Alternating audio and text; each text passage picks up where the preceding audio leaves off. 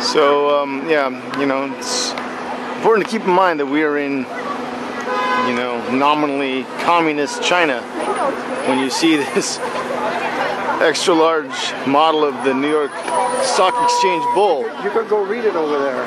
Where? Right down there. Ah. The Bund bull is specifically made for the Bund Financial Square. It's designed by the world-famous sculptor Mr.